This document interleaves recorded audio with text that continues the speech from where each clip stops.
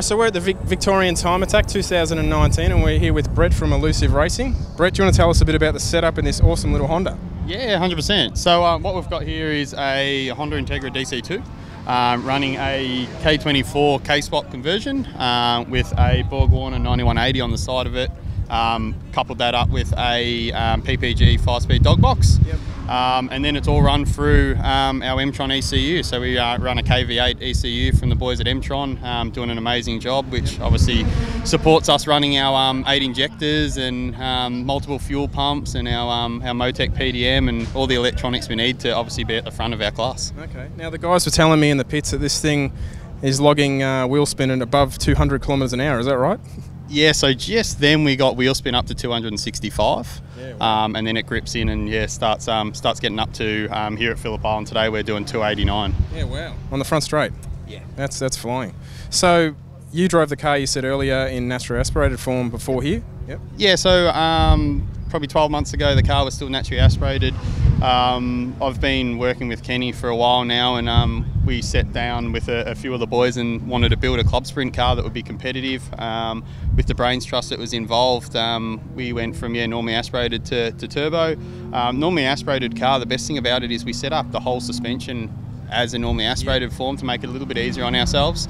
And then set some nice lap times here normally aspirated and put the big turbo on and did the build, and surprisingly enough went to World Time Attack and won our first year there last year, so that's pretty cool.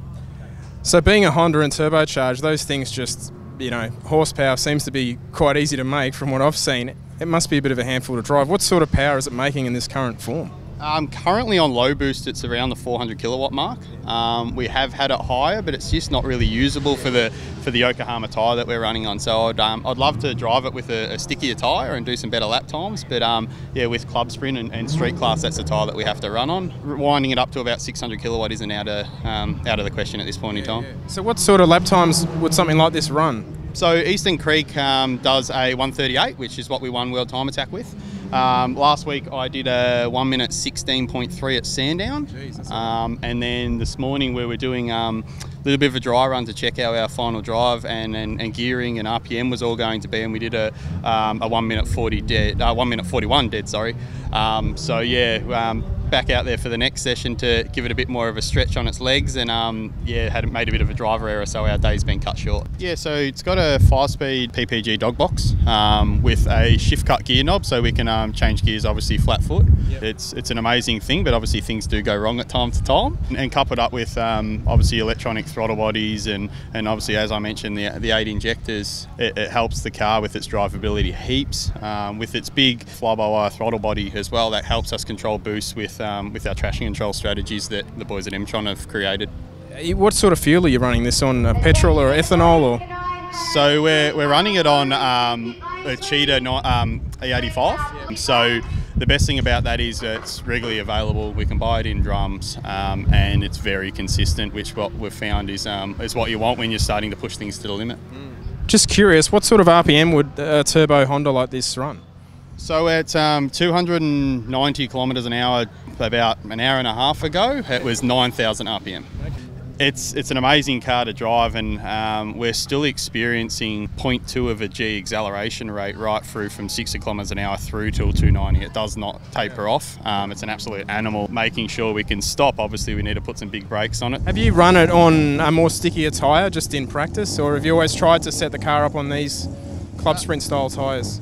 We try to stick with the Clubsprint tyre just to the fact of it's more relevant to what we're trying to do. We have done a couple of things normally aspirated on a stickier tyre, and the gain's about 4 seconds, but it's just one of those things where we're sort of staying on this tyre for World Time Attack and obviously VIC Time Attack to sort of keep the car in the development process. You need to obviously get the drivability right in a turbo car. Obviously the best thing we did was a big inlet manifold and a big turbo. We don't really have lag, to be honest. It's a pretty cool car to drive. So it is a 2.4 litre? Yes. So did you say it's a K20 head or 24? No, K24. So a lot of people go down the avenue of putting a K20 head on a K24. We've done all the back-to-back works and we didn't really see a massive need to go down that avenue. So we've stayed full K24 head, K24 block. Obviously had to put some sleeves in it to give it a bit more strength. But I was under the impression you're probably running a closed deck type Yes, so we run dart and sleeves in this engine. So what they call their mid sleeve, which is essentially a wet sleeve, just to give it a little bit more reliability. It's one of those things where we're starting to get towards the limit of what it can do, but yeah, we've still got probably another couple 100 kilowatts that we can get out of it without stressing it too hard. And inside the driver's door, I've got 9 positions of boost that I can put into the car personally without even coming into the pit. So that's pretty cool.